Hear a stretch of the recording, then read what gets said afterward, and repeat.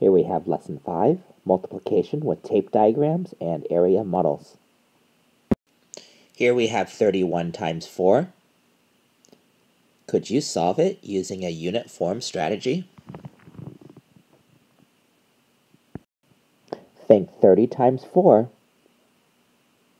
and then add one more 4.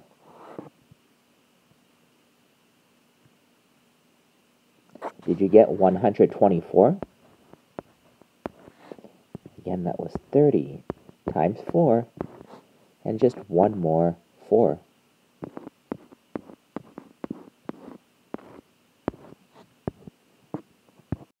Let's represent our thinking with a tape diagram.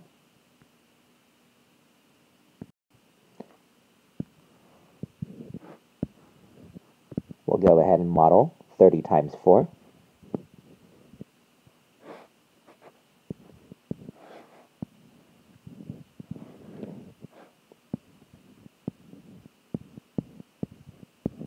And so 31 times 4 would just be one more 4.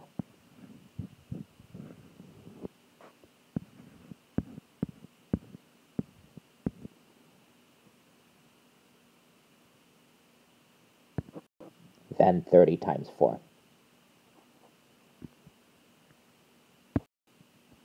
Can you imagine what the area would be in each of those units? That we chose 4 as each of those units. What would the area be within each of those? It would look like this.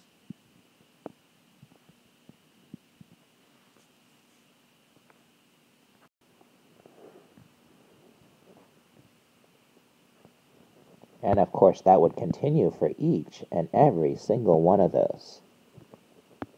What would happen, though, if we stacked those vertically? In other words, we stacked each of these vertically. It would look like this.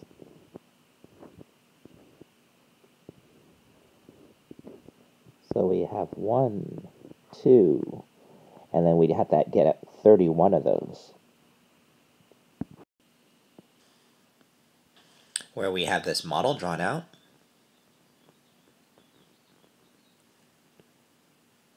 Where it is that we have 30 times 4. That area model. And then we have 31 times 4 here.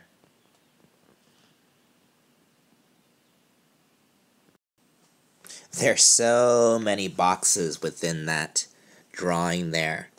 So let's represent all of those boxes using an area model that's a little bit more simplistic.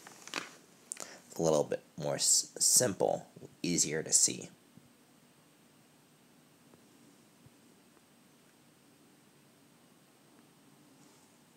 So we got that 4 there. This would be 1. And this here would be 30. What values would you put within each of those boxes? Within that area model? If we look at this here, this would be 30, and this is 4. So within there, you would put 30 times 4.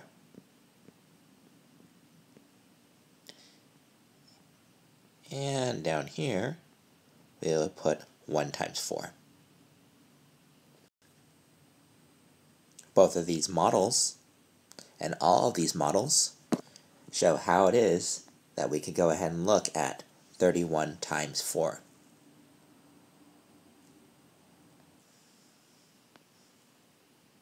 What if, for 31 times 4, instead of having 31 times 4 and drawing it with that area model like this here,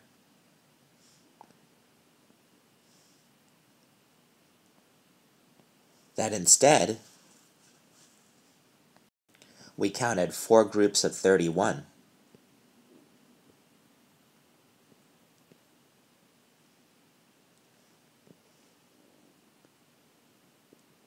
What would happen with area? Would the areas have been the same?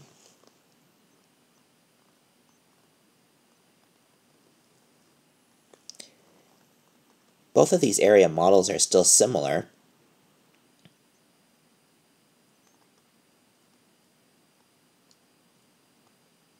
So instead of counting 31 fours, we're counting 4 31s. 31 times 4 does equal 4 times 31. That there is the commutative property of multiplication. Let's look at 42 times 26. Thinking about that area model. My unit that I'm going to go ahead and choose and think about is 26. I'll look at 40 26s. And then, as you see here, there's 2 more still.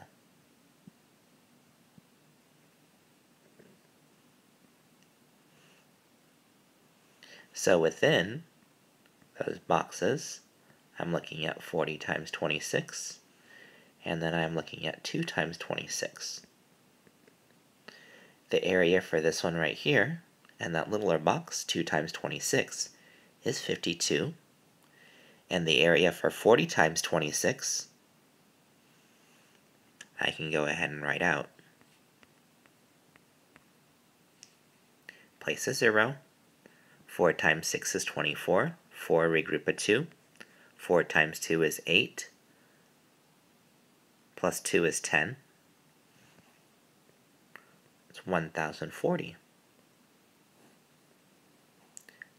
So those two areas that I just computed, I will add together to get 1092. Using our standard algorithm, I'm going to go ahead and reverse these factors. Just change the order that we multiply them together. You will see why in just a second. We see 26 times 42, so we'll start with the 2. 2 times 6 is 12. 2, regroup a 1. 2 times 2 is 4, plus 1 is 5. Cross out the regroup, place a 0. So I'm working with 26 times this 4, but that 4 is worth 40. That's why I placed the 0. 4 times 6 is 24. 4, regroup a 2. 4 times 2 is 8, plus 2 is 10. And then I can go ahead and add those together.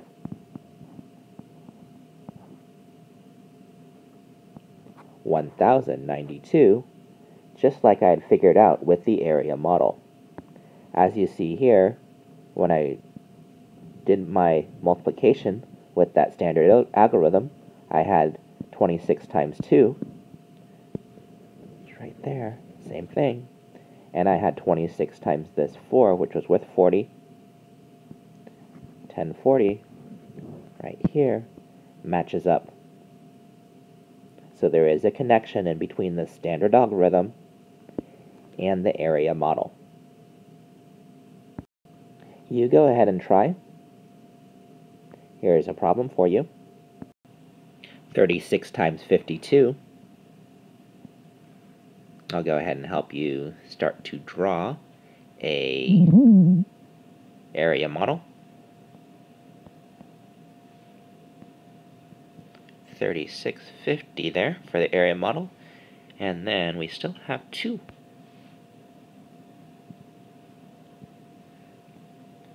Go ahead and use a standard algorithm as well. Make sure to put what you need to put into the boxes on your standard algorithm. There we go. Work that out. Pause the video. So we'll have 50 times 36 within that area model.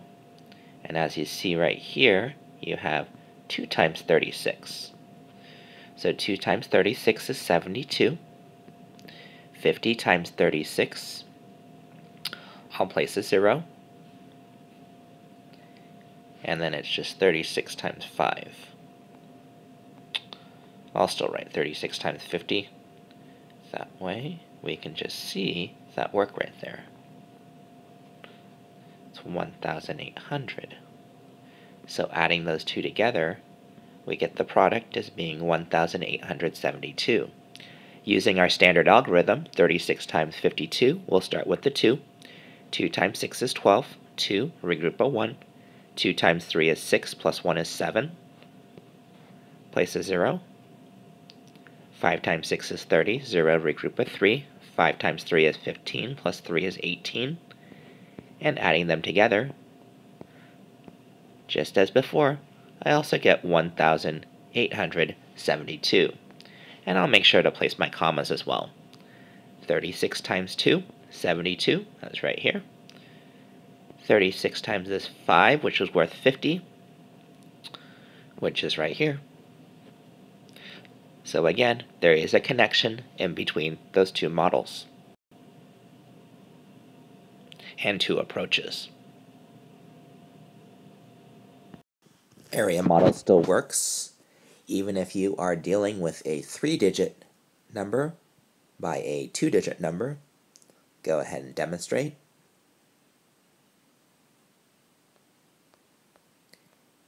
Here we have 425. We'll break this down here. That's 2 tens worth 20, along with 3. And 3 what? Ones. So that's 425 times 3,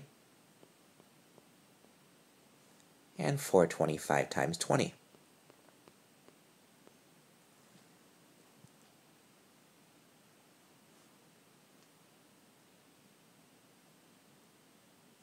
$425 times 20, that's 8,500. 425 times 3 is 1,275. And adding those together, you get 9,775 as our product. Using the standard algorithm, 425 times 23, we set it up. 3 times 5 is 15. 5, regroup a 1. 3 times 2 is 6, plus 1 is 7. 3 times 4 is 12. That 1,275. Just like there. Dealing with that 2, we place a 0 because it's worth 20. 2 times 5 is 10. 0, regroup a 1. 2 times 2 is 4, plus 1 is 5. And 2 times 4 is 8, 8,500, just like I had figured out before. Carefully add them together, and I get that same product of 9,775.